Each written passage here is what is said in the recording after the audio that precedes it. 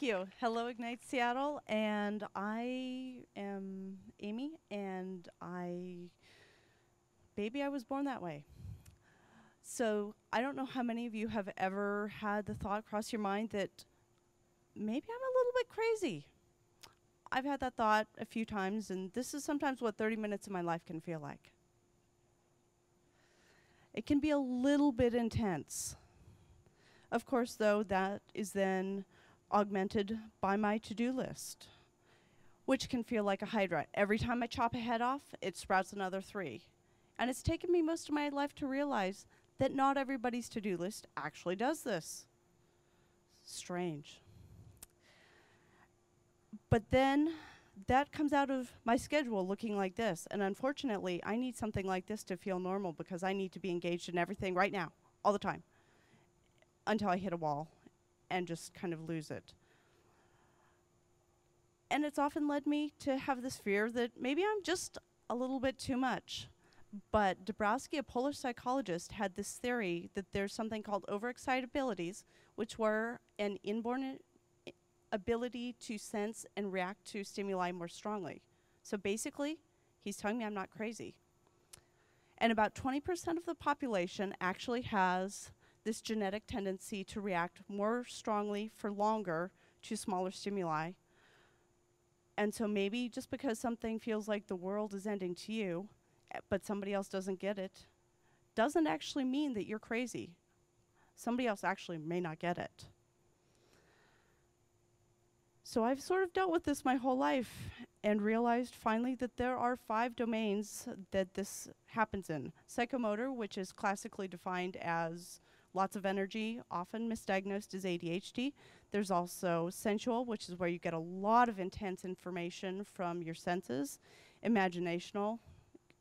What? Not everybody invents small friends when they're little. And intellectual, which would be classic gifted, which I'm sure a number of people here identify with. And emotional, which is probably the intensity that I identify with most strongly.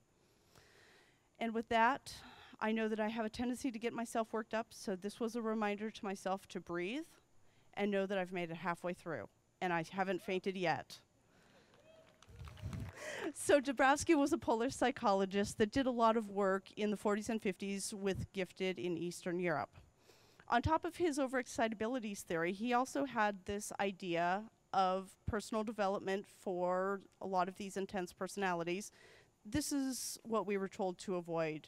So ignore the slide. However, it's this complex thing with all these different levels. And in summary, what he really said was that tension is what's necessary for growth.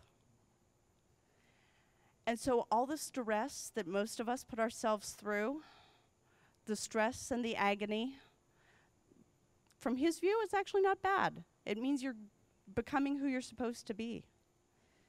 So he actually called this positive disintegration. And what would be really cool is if it was something recognizable by the world where you emerge as this beautiful butterfly once you've gone through your trials and tribulations. That would be so cool. And there are days that I think maybe the world's going to recognize it and see what I see.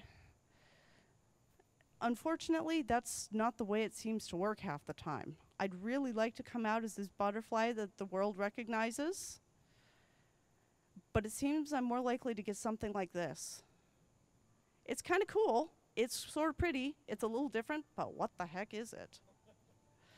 And positive disintegration is basically this merging of all of your different personality traits and experiences and coming up with something that is unique and different and something that maybe not everybody recognizes, but it is who you are. And so these intensities, realizing that they let me do different things that not everyone has done.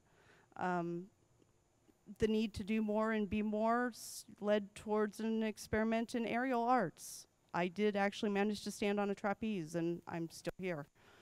So maybe those intensities are just enough. You'll always be too much of something for someone, too big, too small, too loud, too soft, or too edgy. But just remember, if you round out your edges, you actually may lose your edge. If you just want to complain about how crazy you feel, or that maybe it's nice to know that you're not alone out there, feel free to drop me a line on Twitter. Thank you much.